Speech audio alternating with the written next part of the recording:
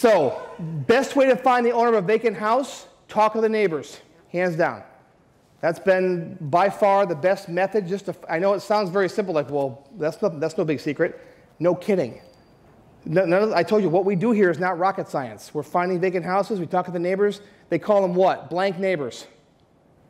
Thank you, nosy neighbors.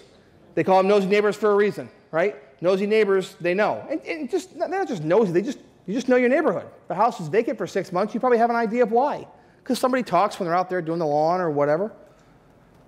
Off-market free. This costs you nothing to find deals.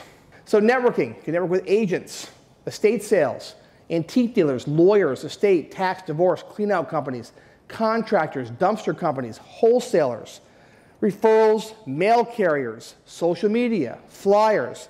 These are all free ways you can find houses. Here is my theory.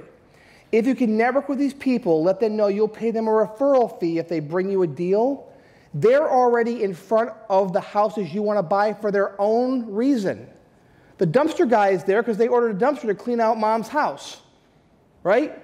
The estate people are going in because someone's passed away and they're going to do an estate sale. They're already in front of your clients. Leverage your time by saying, hey, if you can put me in contact with them and I buy that house, I'll pay you $1,000. Is it worth $1,000 if you can turn around and flip a house and make 50 grand? Yeah. If you don't think so, you're in the wrong room. That's a great investment, by the way. Okay? So you want to find off-market deals. That's where the money's at, and that's a free way to do it.